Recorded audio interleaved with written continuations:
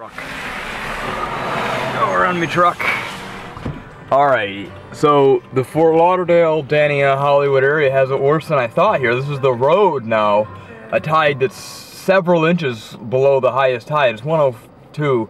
It is past the high tide for sure. And this water is lingering here. I don't really want to go through it.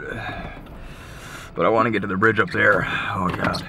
Alright, I'm not going through it, but anyway, this is more areas than I thought. I guess I didn't look, you know, specifically here. I looked around Fort Lauderdale using my app, you know, because the millennials will save us. And there's a Broward bus, you know, barreling through. It's pretty deep down there too, and they're just not slowing down at all. Uh-oh, Border Patrol turned around. Border Patrol. Is Officer Sawgrass after me? Yeah, you just walk right on by. Join us. Yeah, that's pretty. I mean, they're splashing right through it there. They're having fun. You know, they're not really. Here's a guy with an older car, a Quebecian. Oh, the Canadians are coming down, and he's going through it as fast as anybody.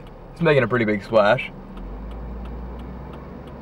Here comes a Broward bus, number 4. Young Circle, Griffin. Probably a popular route up A1A. And he is slamming through it. They're really not slowing down here.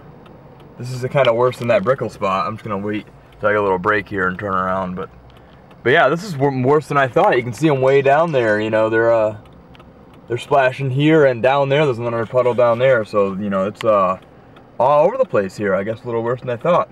Here's a guy who wanted to talk to me. Make sure you rinse under your car. Oh yeah, no, I'm documenting this stuff, but I'm not driving through it. It's happening down in Miami too. I don't think half these people know, or even less than half know that it's salt water, that, you know. And they're building all these new condos here. How'd you like to have a condo and you don't know about I know. I hear in Fort Lauderdale, these people are smart enough to ask when they come here if the place is flood, you know.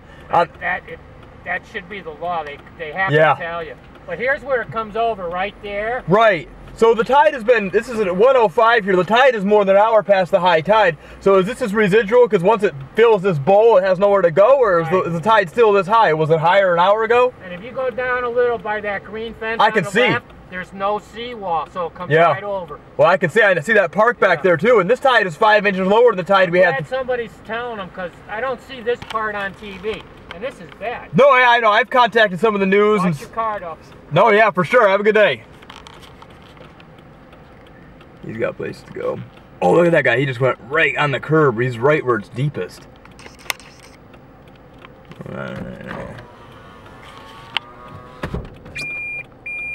Alrighty, I'm not going through that sound. Because I know it's even deeper down there. I'm gonna turn around right here. I'll go through it, but I'll go through it like this.